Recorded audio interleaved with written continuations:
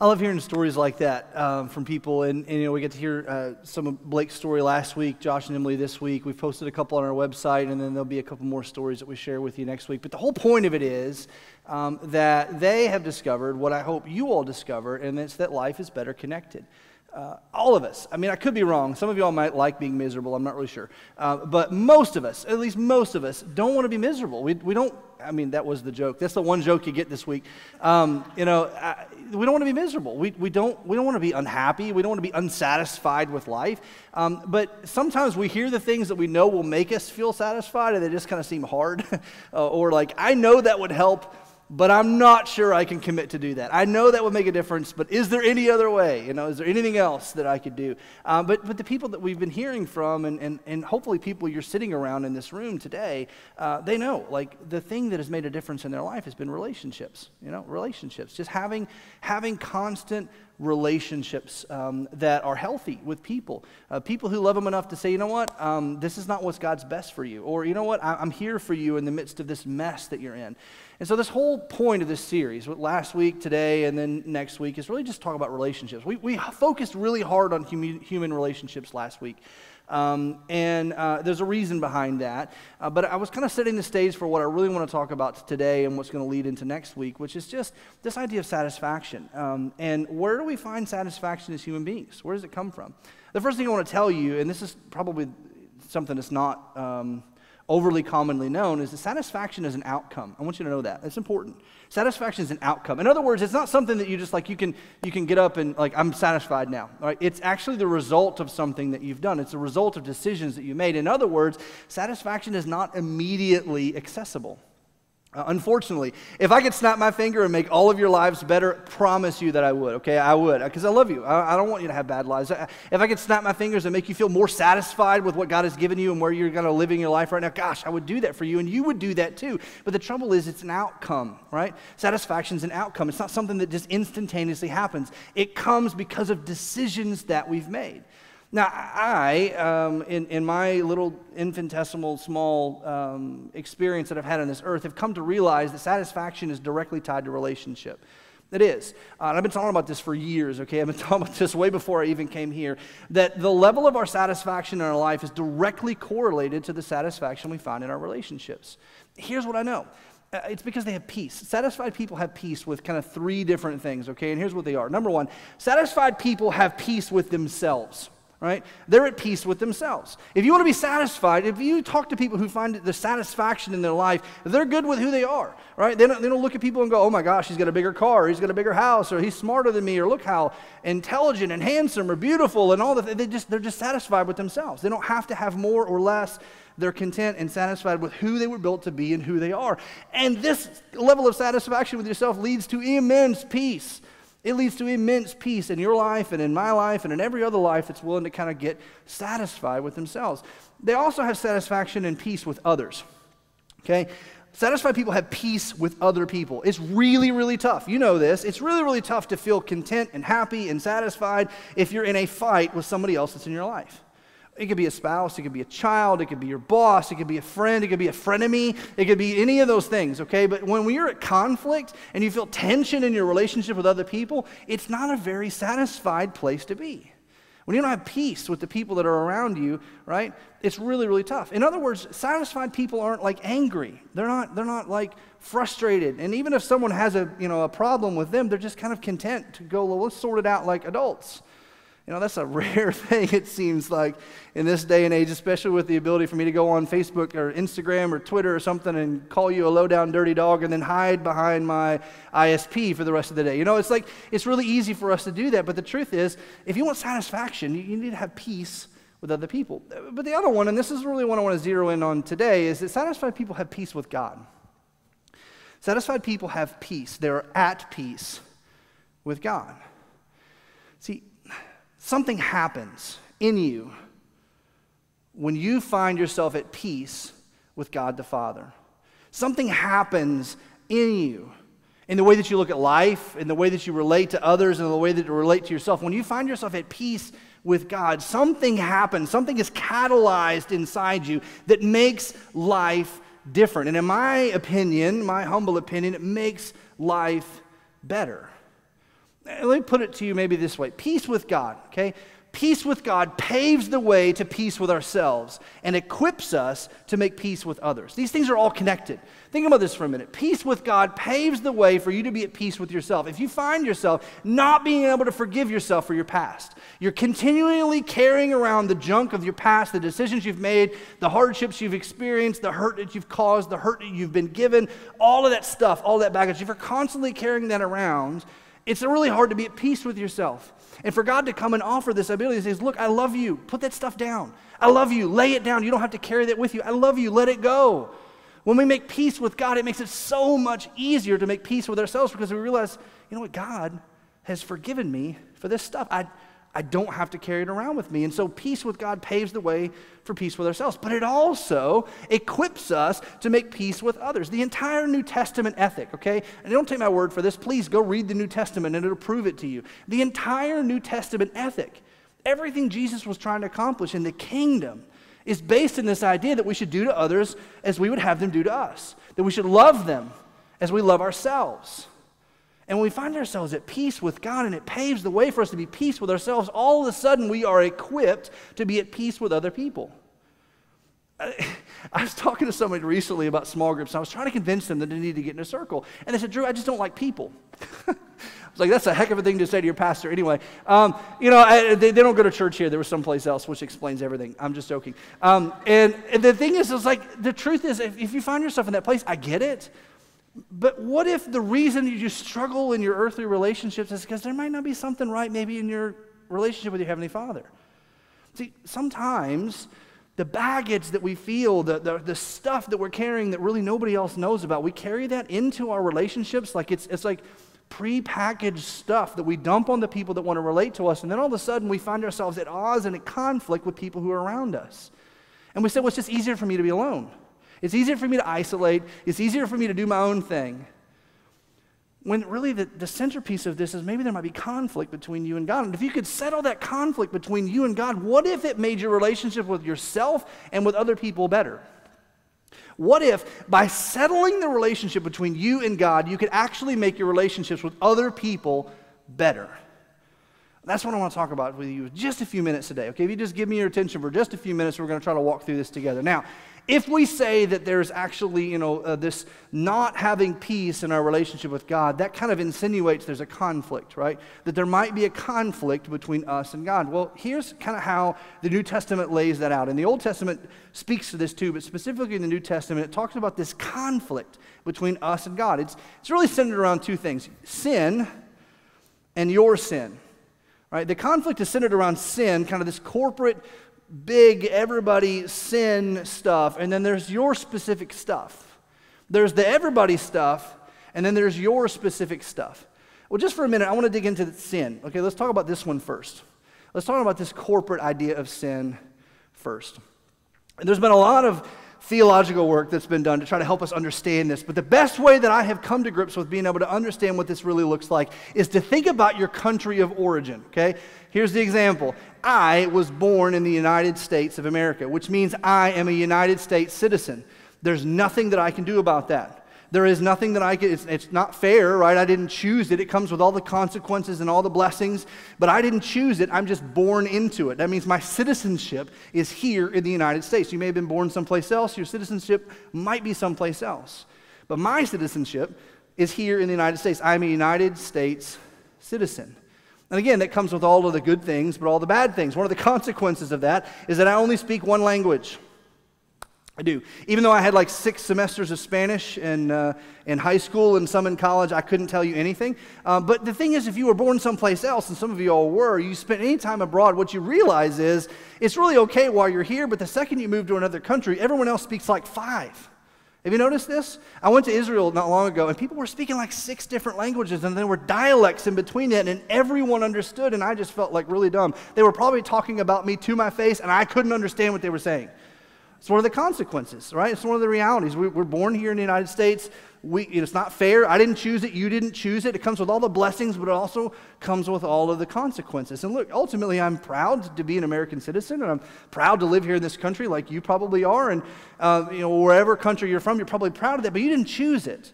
You were born here. See, that's the best way for us to kind of understand this big corporate idea of sin, is that sin, we were born into this broken relationship. We were born into this kingdom, born into this nation called sin. It had dominion over us. You didn't choose it. You didn't ask for it. It just kind of happened. Paul, who's like really super technical and complicated and, really theological, he puts it together like this. This is what he says. And he was speaking this to the Romans, and he was speaking it to like first century Christians, which I find really interesting. But here's what he said. Therefore, just as sin, this is the big sin, entered the world through one man, and death through sin. Now, this is something that whether you're a Jesus follower or not, whether you're a believer or not, whether you're even cynical about church or not, this is something you have to have understood at one time or another, that wherever there's sin, there's death. Wherever there's sin, there's death. In other words, some of you are killing your relationship with your spouse. Some of you are killing your relationship with your kids. Some of you are killing your bodies. Some of you are killing your relationships with your boss or your family. Some of you are killing your careers. Whenever there's sin, there's death associated with it. So Paul's just kind of making it really simple for people to understand that this came in through one person. There was a time when sin was not here. All right, God created this place perfectly, and then through our decisions as human beings, sin came into the picture. Sin is the absence of the goodness of God. It's the choice against or choice not for God. And so this thing came into being, and it's everybody. It's an all skate. We're all here. It's all a part of the kingdom that we're stuck in now. And he says it brought death with it. And this way, death came to all people. It's everybody. When I was a kid, and if any of y'all grew up in church, what I'm about to say is going to be familiar to you, and it may make you cringe a little bit. For those of you that did not grow up in church, what I'm about to show you will still make you cringe, but at least you'll have the history of why we see it. When I was a kid, they used to do this thing where they would pass out these little cards called tracts. You ever heard of this before? Like the worst ones were the ones that look like money.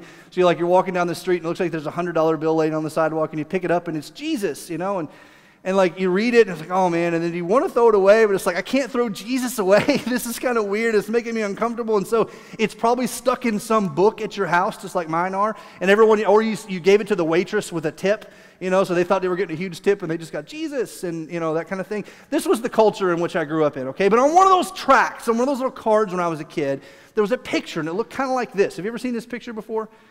Now, this one kind of looks like Roadrunner and Wile E. Coyote, but go with me, okay, because this is my art skills. But there would be this chasm. There's like us on one side, and God's on the other, and it's like we're in this kingdom, and God's in that kingdom, and there's no way for us to get from here to there, right? There's no way for us to behave our way, no matter how we behave over here, no matter what choices. It's like the whole language thing. You can learn to speak a different language, but it doesn't make you a citizen of a different country, right? You can learn to put on the customs. I had an Australian professor in seminary. He was one of my favorite professors, and it made me say good day, mate, every once in a while. But it did not make me Australian, right? And he made me remind of that often.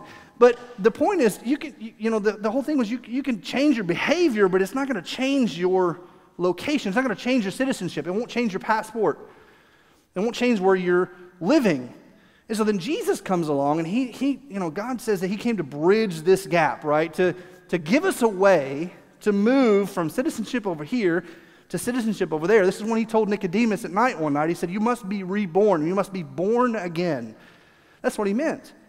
Because the only way to change your citizenship is to be born again in a new nation, right? And so what Jesus says is, I'm going to give you the capacity to be born in a new nation. You don't belong in the kingdom of God, but God wants you there. And so I'm going to give you the opportunity to bridge this gap, to cross this threshold. And it's not by your behavior. It's not by you changing your language. It's literally about God's grace giving you the capacity to be born again. Now, Nicodemus was like, what do you mean? How am I going to re-enter my mother's womb? And Jesus was thinking, like, that's really gross. That's not what I'm talking about, right? He thought it. He didn't say it out loud. What he said was that this is all about new citizenship in a new place. That you have citizenship in a place of darkness and sin and brokenness, but God is offering citizenship in a new place. Again, Paul, who's super complicated and super complex, was writing to the church at Colossae, and he said it this way: for he, being God, has rescued us from the dominion, right, or the nation, or the country of darkness, and brought us into the kingdom, right? This kingdom, this is what Jesus talked about all the time through the New Testament. I want to set up a new kingdom. The kingdom of God is drawn near. Repent and believe the gospel. This is the good news that the kingdom of God has come. Jesus said this over and over again. The dominion of darkness, this is where we were stuck.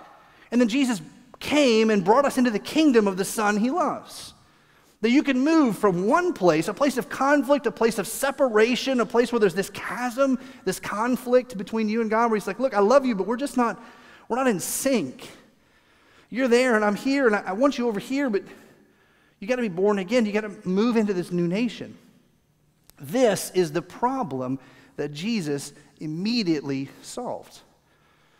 That he was going to pave a way, he was going to create a bridge. When I was a kid, they would lay the cross, like it wasn't a big blue bridge, it was like the cross, and I was like, how do you get over the cross beam? That's kind of weird.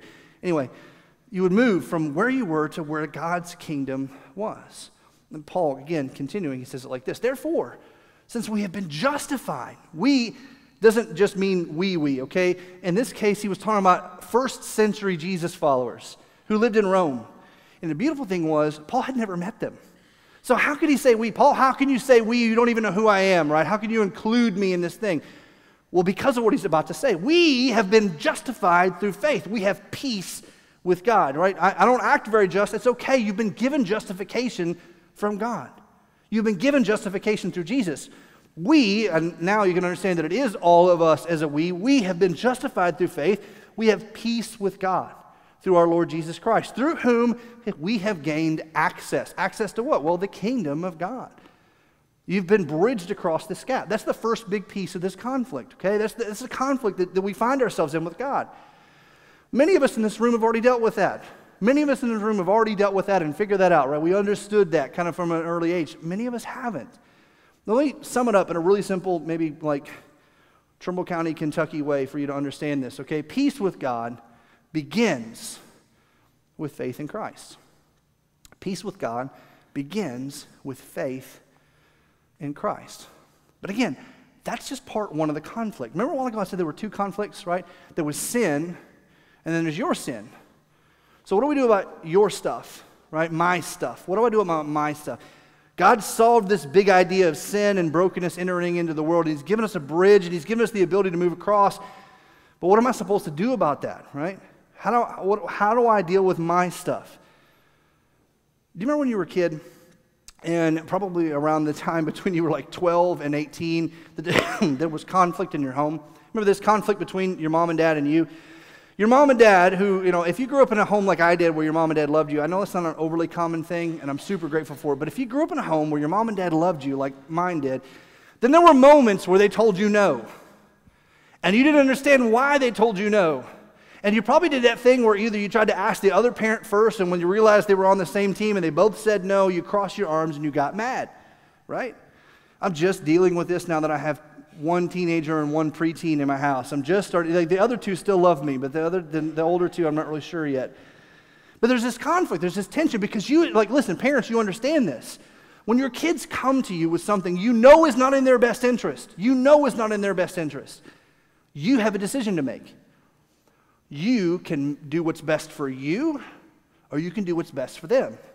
Because the hardest things, gosh, as a dad, the hardest things are the moments when I have to walk into one of my kids' rooms and go, this thing that you're doing, like I'm going to choose between having us peace, because what I'm about to say to you is best for you in the long run. And it's going to create conflict, right? And we have this peace that's going to break it by me saying, look, this is not what's best for you. This is not how we're supposed to behave. This is not what's going to get you where you want to go. And it's going to break the peace between you and I. But in the long run, it is worth it. In the long run, it'll get you where you want to go. And again, as teenagers, we don't get that. And I'm not expecting the teens in the room to suddenly get it. Trust me, by the time you turn like 25, you're going to go, Mom, Dad, you were so right. And you don't believe me now, but I promise it will happen. Especially when you get kids of your own who are exactly like you. Like my dad is laughing in heaven somewhere, I promise that.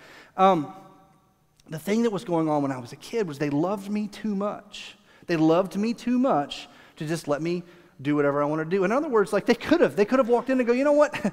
No, you don't have to clean anything up. It's not a big deal. Oh, your friends, I don't really like them all that much, but sure, you can have the house and I'll leave. You just call me. Just call me when you're done with your party. I'll clean it up. No, you don't have to deal with anything. Oh, you want to, spend money like water? Totally cool. It's completely fine. And I would have been good with them. But in the long run, that would have made my life really bad. It would not have led to satisfaction. And every parent, every day, deals with that dichotomy. Do I do what's best for you, or do I do what's best for me? And for my earthly parents, their love was too strong to just go along. Their love was just too strong to go along with whatever it is I brought up because I didn't know any better. I thought I knew everything. See, in the same way, your Heavenly Father relates to you. In other words, God's love is just too strong to simply go along. How do you understand that you have sin? How do you understand that there's brokenness and mess in your life? Why is it constantly that God seems to ding your conscience, right? And you're just going along and everything seems fine, and all of a sudden you just hear God going, that's not what's best for you. And it creates this tension where you're tempted to just cross your arms and go, God, you don't know what's best for me.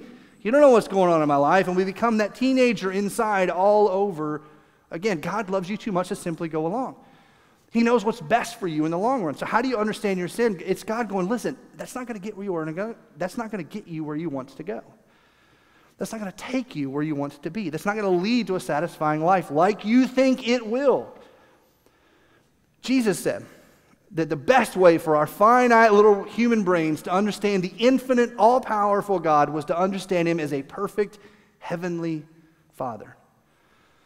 That even with that, it would be pale in comparison to who God truly is. But the best way for us to understand is that the creator of the universe is like our Heavenly Father. He's got your back. He loves you unconditionally. And when my kids do things that disappoint me, when my kids do things that hurt my feelings, I don't stop loving them.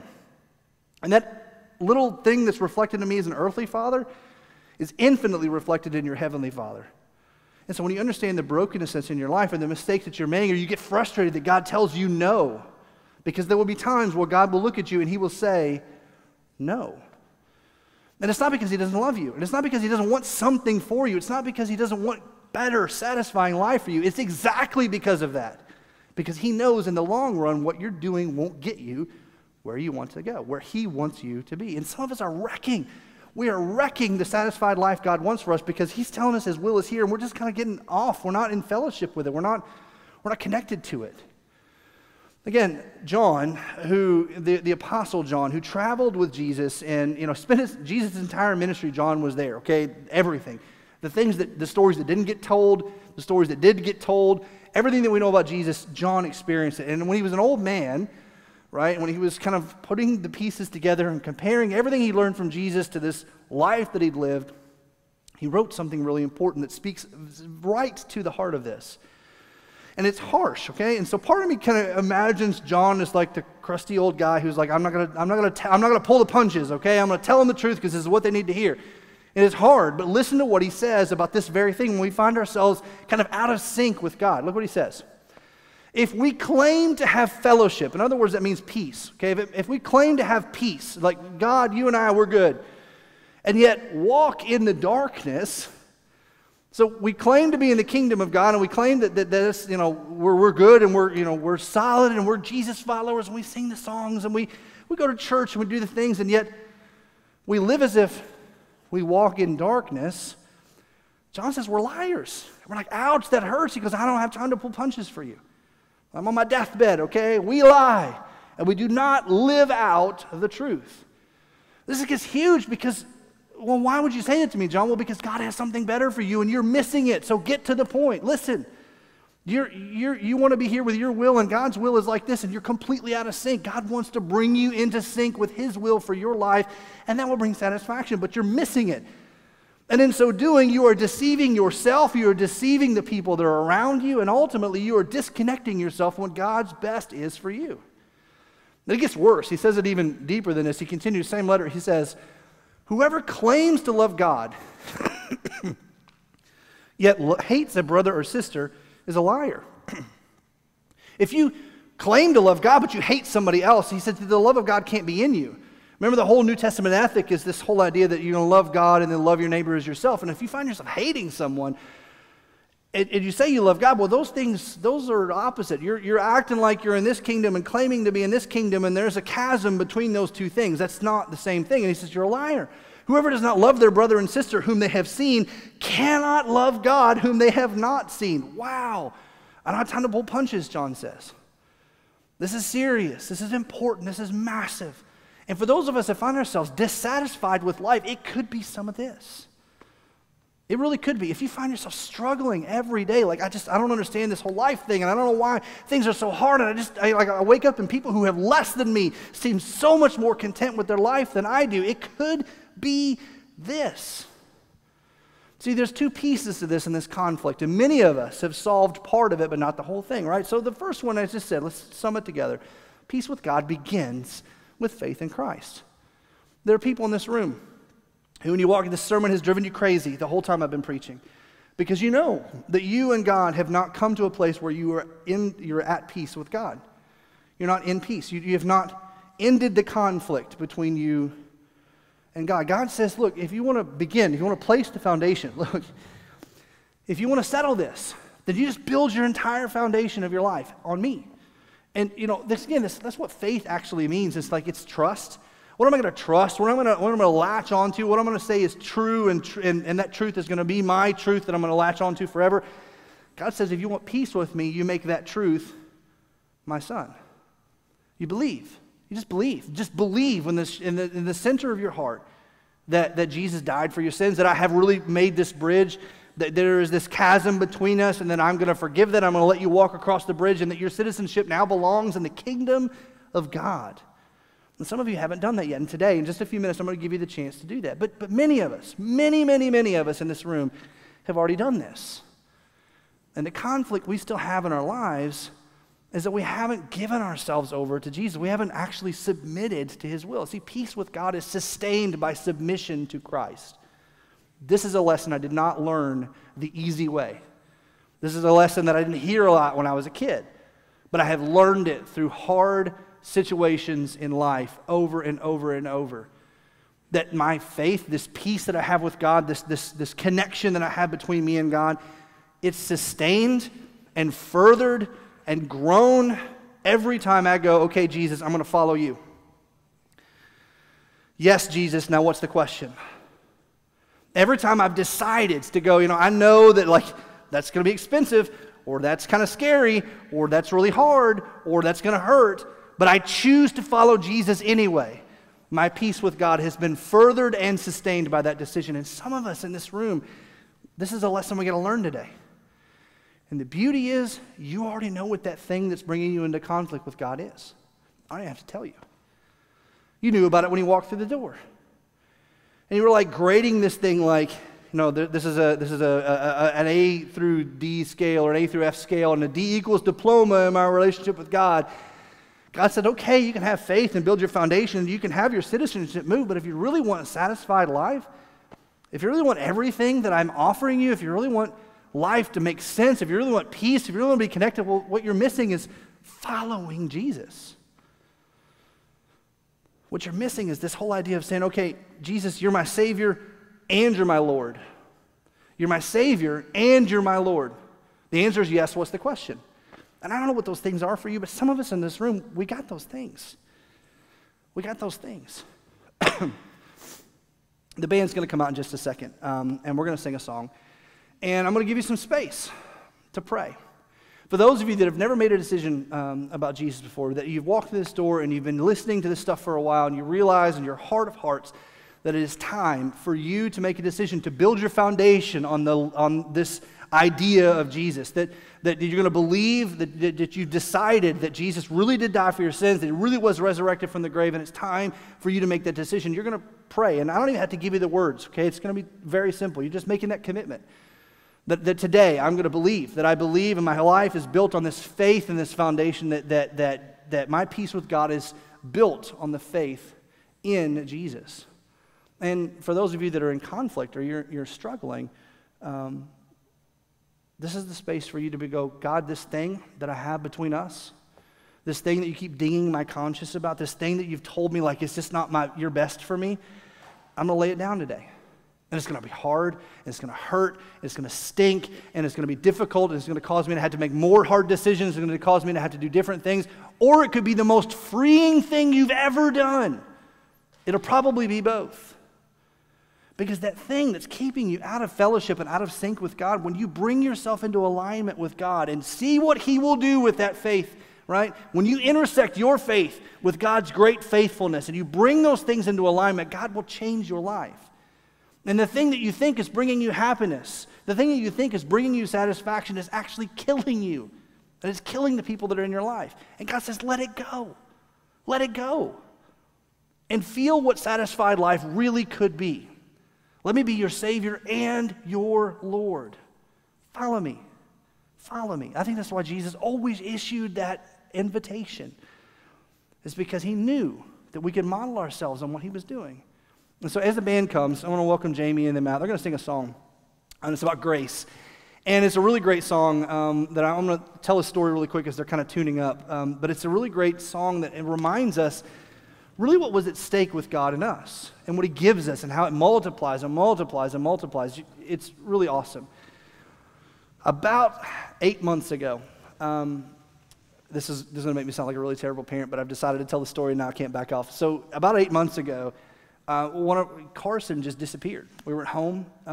She was gone. She parents, have you ever experienced it before? There's a level of fear that's and then there's the feeling of your child is not there. It's just the most heightened, scary, horrible thing. And nobody knew where she was, so we just couldn't find her. We were calling, and we were out in the yard yelling, and nobody knew. And so I just Shanna's this close to calling the cops, and what are we gonna do? And I said, let's just call our neighbors and see if maybe she went to the neighbor's kids. So we called Mary Emma's house, she wasn't there. We called, down the street to Annie's house, she wasn't there. We called next door to Anna Grace's house, and her mom picks up, and I said, listen, I'm so sorry to bother you. We're looking for Carson. And she goes, oh yeah, she's here. And so there was that feeling of instant relief in my brain. I'm like, Shanna, she's at Anna's house, it's okay.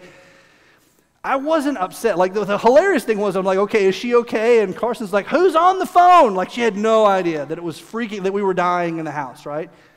When she came home, I wasn't upset. I was what? Relieved. Yeah, I was relieved. And if you've been running from God for a really long time, your Heavenly Father is not upset with you. He will be relieved when you come home. He's not going to point out your flaws. He's not going to point out oh my gosh, look what you did. He's not going to throw the book at you. He's going to go, thank God you are home. And that's the invitation. So the band's going to play a song. I'm going to pray really fast. And at the end of that prayer, I've asked them to just leave just a bit of silence. And in that silence, I want you to take this stuff, whatever it is. If it's your first time committing to Jesus, do it. Do it today. Don't wait. Build your foundation on the faith and the trust in your Savior, Jesus Christ. But if you're ready to lay that other junk down, this is the time. You know what it is. I don't need to tell you. God's not going to be upset with you. He's just going to be glad you've come home. So lay it down. So would you bow your heads with me? Heavenly Father, give us the bravery and the courage today to believe this word about you, that you love us, you have grace for us, that this conflict between us and you does not have to continue. You have done everything you need to do to lay it down.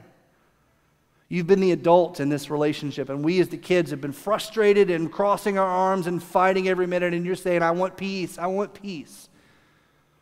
So God, would you let us claim that peace today? For those that are going to lay something down, God, give them the boldness and courage to say yes to it and then walk with them as they continue to walk away from it. And for those in this room today, they're going to commit to you for the first time. Help them to know they have a community of people here that love them, that they have a Heavenly Father that loves them, and that they have just made the best decision they will ever make in their life. God, these things we ask in the name of Jesus Christ, your Son, our Savior and Lord. Amen. Let me give you just a little bit of space.